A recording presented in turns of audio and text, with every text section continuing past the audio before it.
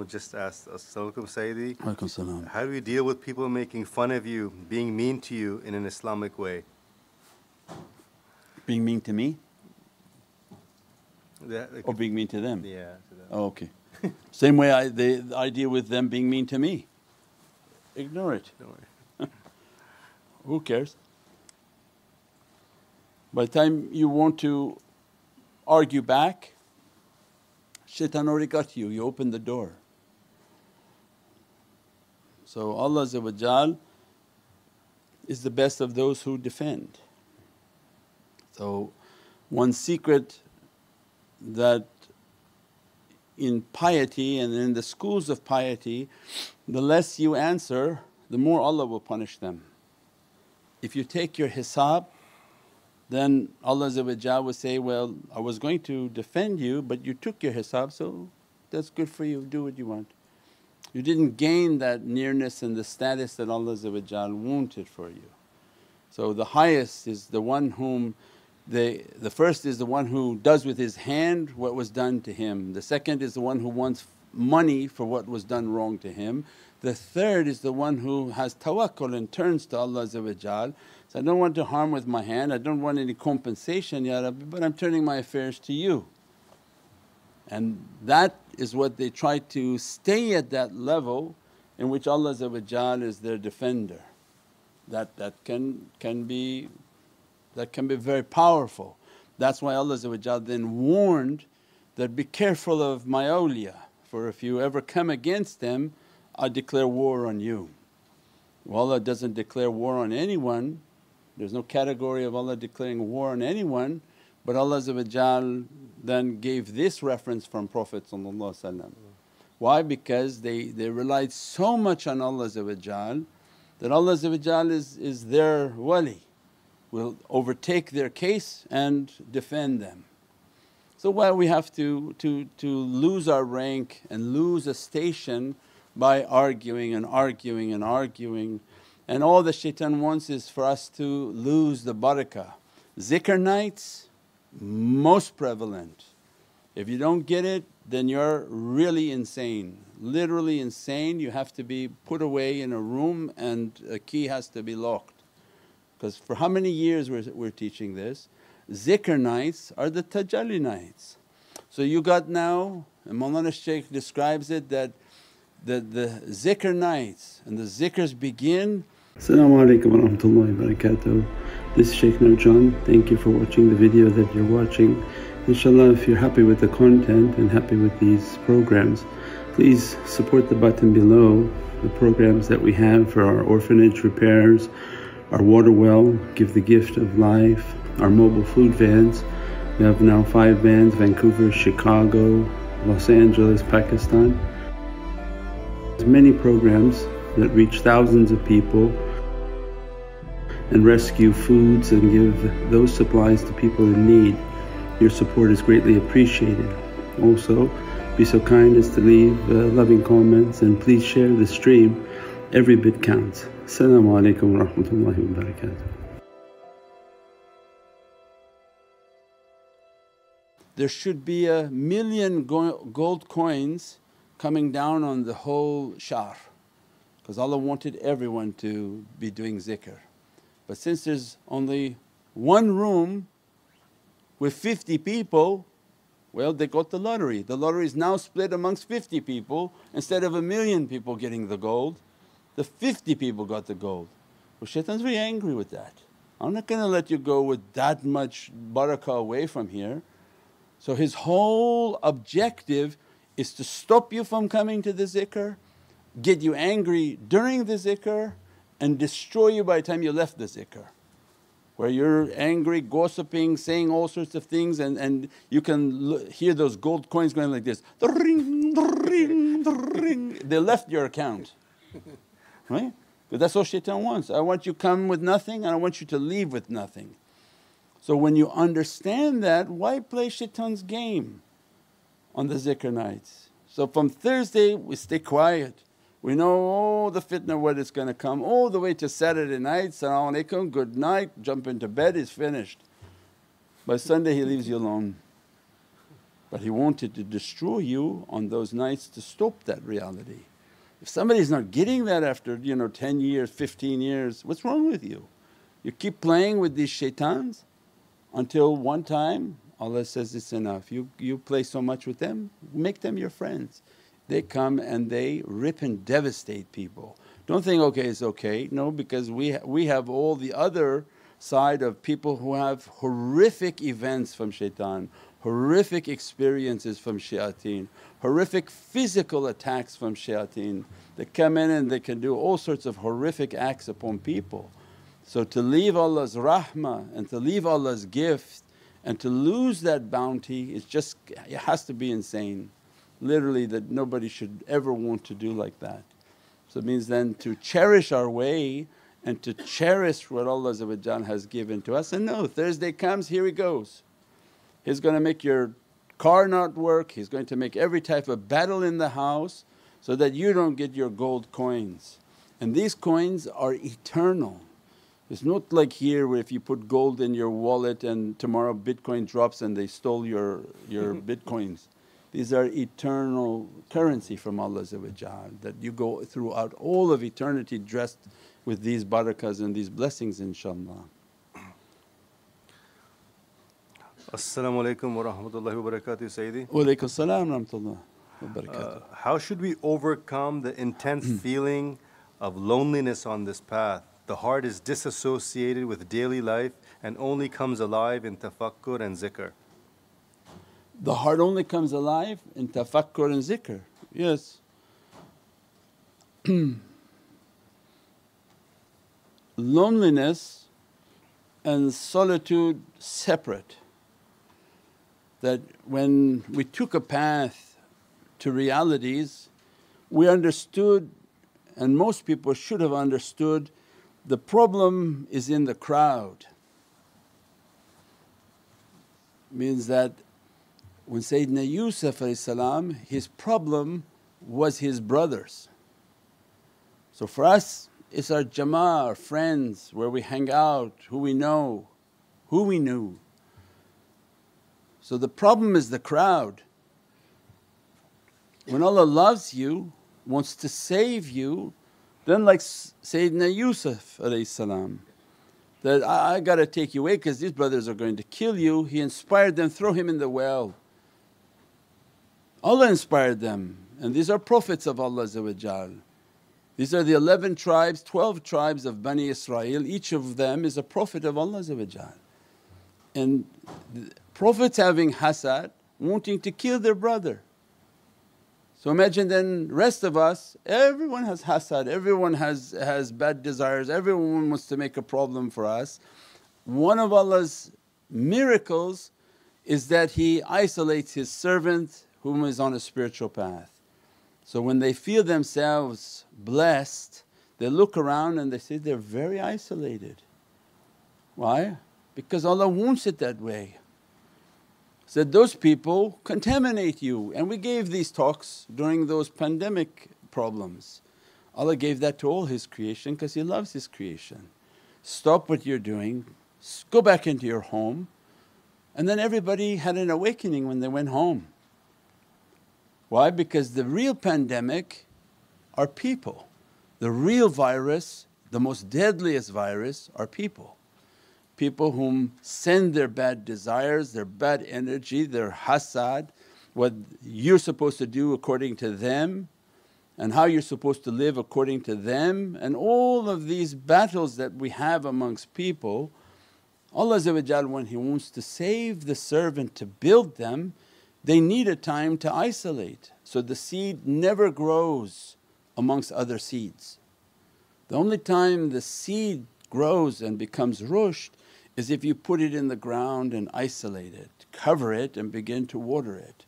Means that everybody needs solitude, in which I block away from everybody, and that the love I'm seeking and recognition I'm seeking, don't get it from people because they're going to sell you one day. If your life is about getting recognized by people, family, loved ones, every time they disappoint you, you become devastated because you thought that the people are supposed to love me, they're supposed to love me, I trusted him so much. Sayyidina Isa comes and says, why you trusted them? Their nature is to sell you, they will betray you. So why are you trusting? You trust only in Allah.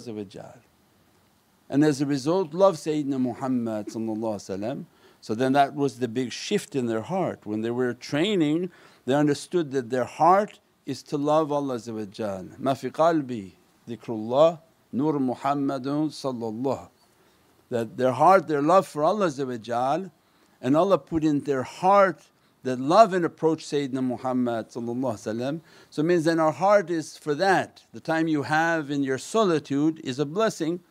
Make your zikr, make your tafakkur, make your contemplation, make all the connections until Allah is satisfied with the servant that they've made their connections. They have the ability to make their connection. At that time they can put the love in the appropriate place.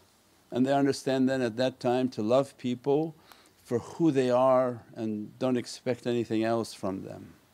Because your real love is with Allah, you're getting that satisfaction from Allah because you draw near to Allah. But shaitan fooled people to come on this earth and find that Divinely love amongst people. It doesn't exist amongst, it's not supposed to be amongst people. We're supposed to love Allah. We have to rely on Allah. When that true love is locked onto the Divine Presence, then we say everything else is in jigar, right? Our expressions in Farsi, they're rare to say that, I love you with my qalb, but I love you with my chest. Sine is not the same as qalb. Why? Because your love is here in my other organs. My love for Allah is only here. We can't put 1, 2, 3, 4 in here, it's only Allah. Everything else is somewhere else. So, jigarat baram, what? Is that my love for you in my liver.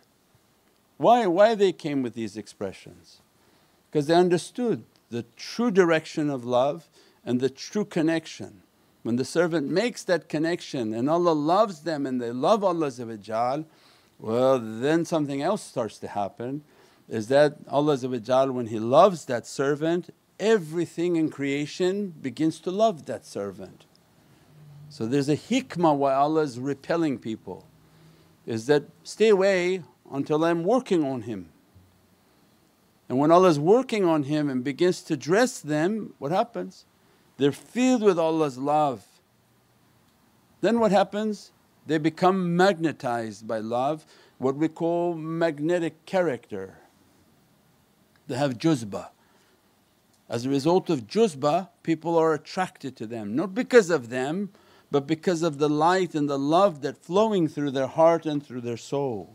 That's what we're trying to reach, not the love of people, because people will always bring you down and you're putting that love in the wrong place.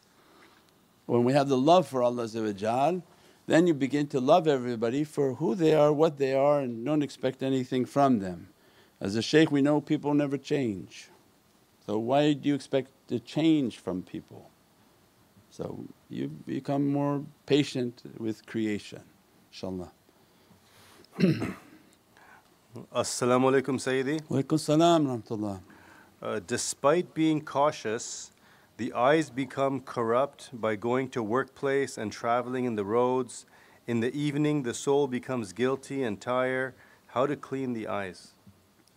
We have in the meditation book, you have to get the meditation book on how to do the washing, how to do the cleansing, how to wash your eyes, how to in the shower see ourselves washing the soul, washing all the bad images, washing. The secret of wudu has an immense cleansing. It washes the sins from a body that died. Why you have to have the last ghusl? Because it's your last wudu before you go to Allah. Allah put within the secret of water the ability to wash away sins and sayyat. So those whom understood, they shower and they wash themselves physically, and in the shower they have a meditation which they see their soul also moving in the water and asking Allah that to take from my soul and take from my heart these images and this bad energy of people, hasad of people. So when you work around people, work in the mall, work as a nurse or doctor, anytime you're around people, you try to go home and shower and wash away these negative energies that people put onto you intentionally or unintentionally. Because by the nature of energy it just moves towards a positive person. Every negative energy moves towards a positive people, because positive attracts the negative. InshaAllah. As-salamu alaykum Sayyidi. Wa alaykum as-salam wa rahmatullah. Is the title servant of Allah greater than the title of Prophet in relation to the story of Khidr alayhi salam and Musa alayhi salam? The title of servant of Allah higher than the title of Prophet of Allah. Prophet of Allah is immense rank. The Prophet of Allah is a servant of Allah. Servanthood is something that Allah want to grant to creation, but prophecy is not. So prophecy is murad, not murid, is something Allah granted that reality. So that's not something that can be achieved. Servanthood then is a station that can be achieved, that's why we described it. That Allah wants to grant the servants servanthood, but they have to be in the training of rijal. So nobody can become Abdullah without being Ubaydullah, right? Abdullah, how are you going to be Abdullah, servant of Allah if you didn't ever serve a servant of Allah? So means first station is Ubaydullah, I am the servant of those whom served Allah. Through that servanthood of khidmat and service, I learned how these Abdullah perform. Not me, I'm just saying this is the way and the logic. If I never accompanied an Abdullah, then I wouldn't understand hikmati bis salihin. I wouldn't understand how they talk, how they deal, how they interact, how they teach.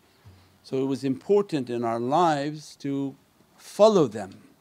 So we search for the servants of Allah and we ask not to be a high ranking, but Ya Rabbi, grant me to be Ubaydullah, to serve them, serve their mission, accompany them, learn from them, study from them, to be under their hands, under their guidance, so that I can understand and enroll in these courses of Rijalullah.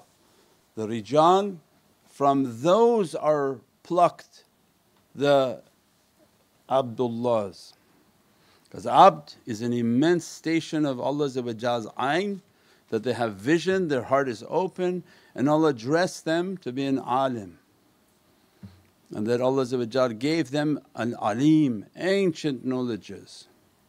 So that's an immense station of reality. But they have to be Rijalullah, that they're training in the schools of adab and manners and etiquette and good character. For how can you enter the heavenly kingdom if nobody taught you how and the protocols of that kingdom? So it means that everything has a protocol. You work in the garage is one type of job, but if somebody says, do you want to come and they want to have you inside this palace serving the king, it's not the same. Garage you could do anything you want, yell, scream, do not shower. But as soon as you come into the kingdom to serve the king, there's an entire protocol that you do like this, don't do like that, you walk like this, you don't walk like that. If that's for dunya, what do you think from Allah's heavenly kingdom? And then to be presented to the presence of Sayyidina Muhammad with bi-adab, no manners, no nothing, no. There's no wali who will do that. So it means that that's why the school is based on manners, that sit right, talk right, don't talk, have good manners, good character, control what you say, control what you feel, control what you're thinking within your heart. All these layers have to be controlled so that the servant can be raised up, inshaAllah, so that they can enter into those presences, inshaAllah. Assalamu alaikum wa rahmatullahi wa barakatuh, Sayyidi. Wa alaikum salam wa rahmatullahi wa barakatuh. Sayyidi, you spoke to me in my native language through the TV a few times. How does that work, and will that happen again? Why would it not happen again? The world of light and the world of isharat and telepathy is a energy. We said that when you type, there's an intention. It's a very powerful, I think physics now has scientists that are proving this, that you produce an energy when you have an intention. This energy comes and begins to provide a motor function for the intention to be fulfilled, right? Because there's got to be a signal that came from your heart to your brain to your fingers, and you began to type. That intention, Allah draws our attention, is most powerful. Kullu amalun binniyat. That every amal, Allah is going to not look at the amal, He's going to go to the source of power. Which, what was your intention? We said many people may be praying, but because the police are outside waiting for them, so they're sitting in the masjid praying. But that's not the intention, was to worship. So amals that have intention, then Allah will govern the intention. But it draws us to, there's an immense power.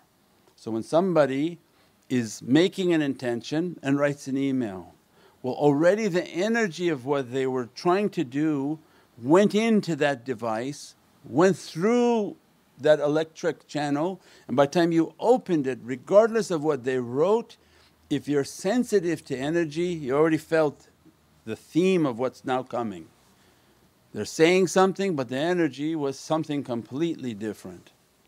So it means then when we train ourselves with energy,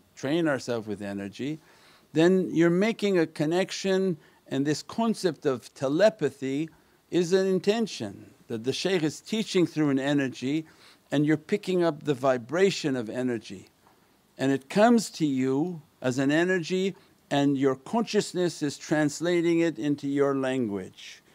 Because the energy is one, the energy is singularity. There's no Spanish energy and Arabic energy, it's just a qudra. When the qudra and the communication is going out through that signal, it's going out on a universal line.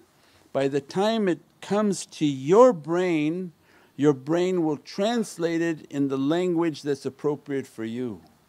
But it came as a qudra and an energy. So telepathy is based on controlling of energy. So when they make the madad and train in how to making the madad, they're connecting with the energy of the shaykhs. And as a result of connecting is that first you're asking to be dressed by this energy, as your clearance begins to rise and more trustworthy, your communication becomes two-way in that energy field. That the energy they send to you comes, your body begins to translate it in the process of how you think. If you think in Arabic, it'll come to you as if he spoke Arabic. You think in Urdu, he'll come to you speaking in Urdu. If you think in English, based on how you think, the inspiration will come, be translated by your faculty of your heart and brain, and begin to translate it according to the language that you understand. So this is a reality in what people think of telepathy. It's the movement of energy. So the one whom Allah begin to dress in subtle energy fields, what they find now with scientists, they make an artificial device of energy and they put it onto flowers and plants. And they found that the plants are communicating, they're putting out a vibration and a sound. The tree has a sound, it's communicating. Yeah, so it means then if your energy is fine-tuned, then what happens? You can go into the forest, and if they need to they can meditate and contemplate, and they begin to pick up the energy field of all of Allah's creation. What the tree is telling to them, what the plant is talking to them. And this was the traditional way of tip and nubuwah. prophetic medicine is that every herb and every flower would describe to the servant of Allah what its benefit is, what its healing is and what its purpose is. But as we relied more on technology and less on the heart, we stopped fine-tuning the heart. But this is a tremendous power. The one who begins to train in energy, train in light, Allah opens His entire kingdom for them. And that kingdom has many, many realities based on communication with animals, communication. How you think Sayyidina Sulaiman was communicating with the ants and birds and all the creatures? He wasn't speaking in a bird language to them. It's the Prophet of Allah, means merely he would communicate through his heart. And he could hear all the communication channels, and they come in on a digital channel, not wave channels anymore, because you can have infinite amount of channels on a digital channel. Every creature can be heard and each one separate and not overlapping. So how he heard all of them and knew the hoop he was missing, because it must have been tens of thousands of birds lined up, not one. He looked at the whole radif and the rows, said, where's that one? He's missing. And then we said, described before, his armies are moving, thousands. He said, thousands and hundreds of thousands of soldiers Sayyidina Sulaiman had, immense, flying on carpets and immense creatures. And he can hear the ant talking to all the other ants and stop the entire army just to hear them. So Allah is saying, this is Qur'an. With what power Sayyidina Sulaiman had this is a qudra and energy. And it's the energy that could hear and communicate back with the ants, in which he got the isharat from the commander that go into your homes, the armies are moving. So Allah's great. When we say Allahu Akbar, we can't imagine what that Akbar is. We limit ourselves to a very limited life of physicality, and it's a shame. That's the people on the prison interpreting shadows. Their whole life is just looking at a wall and trying to interpret shadows, and they really truly never lived. When Allah opened the heavenly kingdom and this world of light and energy, its immensity is something that cannot be understood nor can it be limited. Subhana rabbika rabbil izzati amma yasifoon wa salaamun al mursaleen walhamdulillahi rabbil alameen bi hurmati Muhammad al-Mustafa wa bi siri Surat al-Fatiha. As-salamu alaykum wa rahmatullahi wa barakatuh. This is Shaykh Nurjan. Thank you for watching the video that you're watching. Inshallah, if you're happy with the content and happy with these programs, please support the button below, the programs that we have for our orphanage repairs, our water well, Give the Gift of Life, our mobile food vans. We have now 5 vans: Vancouver, Chicago, Los Angeles, Pakistan. There's many programs that reach thousands of people and rescue foods and give those supplies to people in need. Your support is greatly appreciated. Also, be so kind as to leave loving comments, and please share the stream. Every bit counts. As-salamu alaykum wa rahmatullahi wa barakatuh.